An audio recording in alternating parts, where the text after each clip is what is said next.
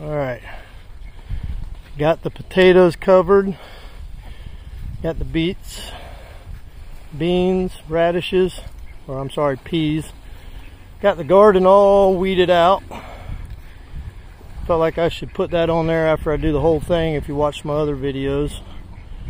I got the strawberries and the asparagus trimmed down, the strawberries mulched in, got some soil in it, and that's in another video I did. I put a new pool in here.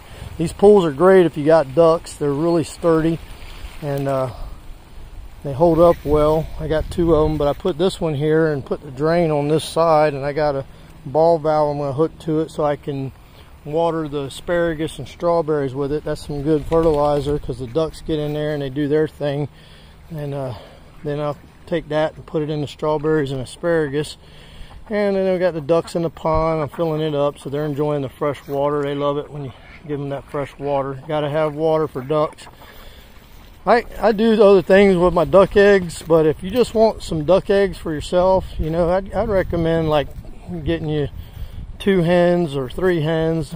You know, that'll give you about 12 a day, because you got to remember they lay their whole lives and you'll always have eggs with them. And so those of you that stress out a little bit over the winter when your chickens, you know, they slow down, well, you don't have to worry about it because you have duck eggs. As a matter of fact, my chickens right here are in my duck coop right now. I left it open, so I shouldn't have done that, but you can see I got more eggs here and here.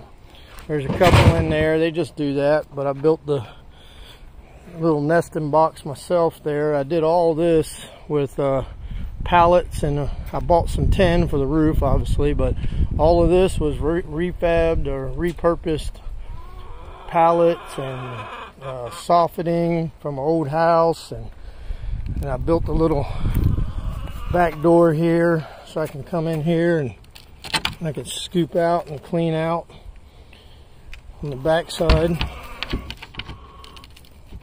So, and that's where the ducks live. So anyway, got the yard all up and going and looking good. Bye.